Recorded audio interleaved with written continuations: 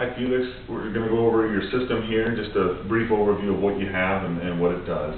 Your main component is the inverter, that is converting the direct current of the solar panels and the batteries into alternating current like you use in your house. Up in the upper left hand corner we have what's called the mate. The mate is the programmer and kind of the brains. It brings all of your components together. Below it is the hub. The mate connects to the hub, the inverter connects to the hub, and your charge controller also connects to the hub. That's what all these green wires are for. You'll notice that it's a darker green than the green of the ground. Your charge controller is set up for 24 volts DC, however you'll be able to feed it more than 24 volts, and we'll have a wiring schematic that will show you how to do that.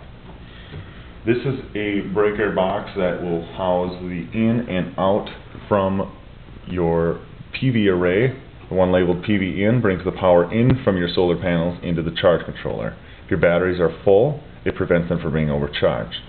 The CC out label is the charge controller out, which goes down to your batteries that are inside the box. Below this is the main DC disconnect. Right now it is set in the on position.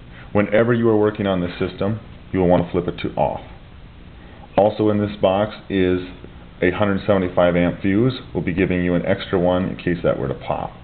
Also below that is a ground bar where you'll put all your system grounds into. On the input side,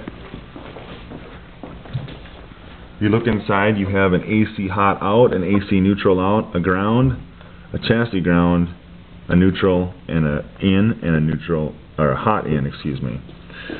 The AC hot in and the AC neutral in is where you would bring grid power or generator power or both into it. If you have grid power and a generator, you'll need a transfer switch so that you don't ever backfeed the grid. The AC hot out and the AC neutral out will go to the loads you wish to run with this system. When you're putting stuff back together, you'll just start from left to right. This is just a conduit box for your AC. You'll just stick it in a little slot here. This will go over the top of it and hold it on, and this plate will go over the top of it. You'll have to put them on in that order, and that's what it should look like all put together. There's some knockouts on the side. This is plastic, so you'll want to use a knife and cut very carefully.